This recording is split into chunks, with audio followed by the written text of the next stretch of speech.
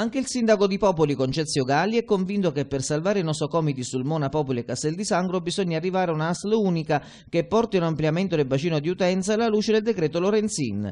Lo ha ribadito lo stesso primo cittadino ieri ad Onda Tv in occasione della prima edizione della giostra cavalleresca dei comuni.